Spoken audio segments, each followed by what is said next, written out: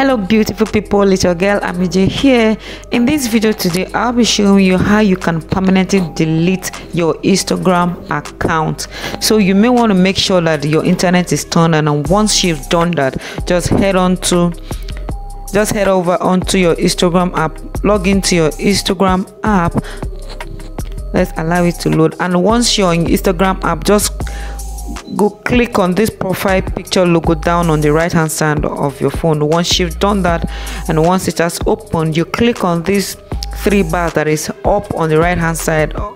Once you click it, you see the first thing that pop up is setting, and that is what you want to click on. You click on setting, and once your setting opens, you head down to help. Just search for where help is. You select help, and once the help opens, you see these options. Just select help center.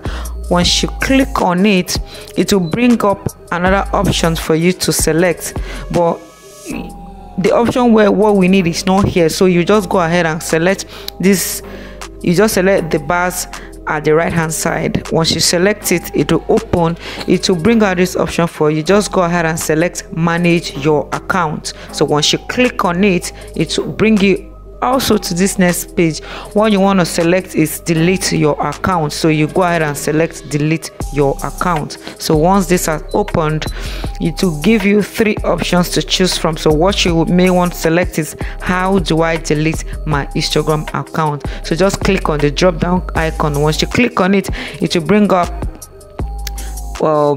up different reasons for you, but just scroll down a bit and select, see this delete your account. Just select it.